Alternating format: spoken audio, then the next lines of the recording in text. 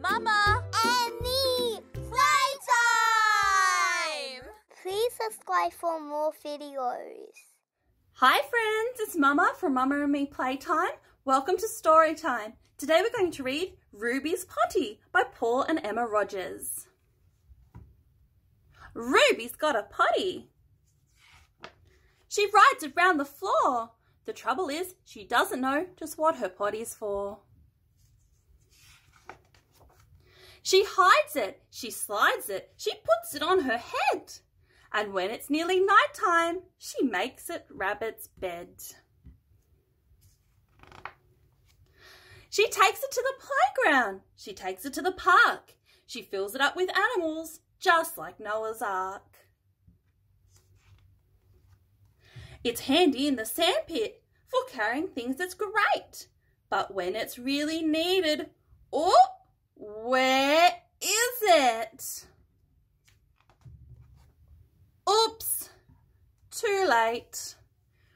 No nappy on, says Ruby. No nappy anymore. But still she doesn't really know just what a potty's for.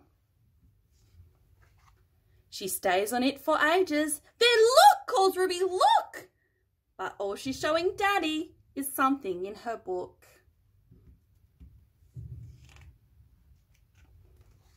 She sits her teddies one by one, all rounded in a ring.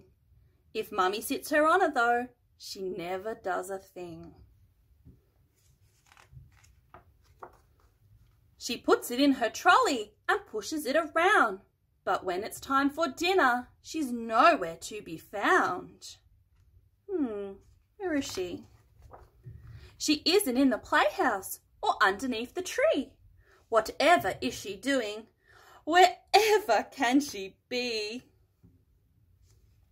Oh, I see a little tail over here. Then, come and look, calls Ruby, with Potty at the door.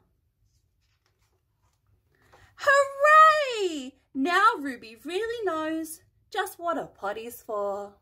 Good job, Ruby. What did she do in her potty? Well, thank you, friends. Don't forget to subscribe for some more stories soon. Bye. Please subscribe today.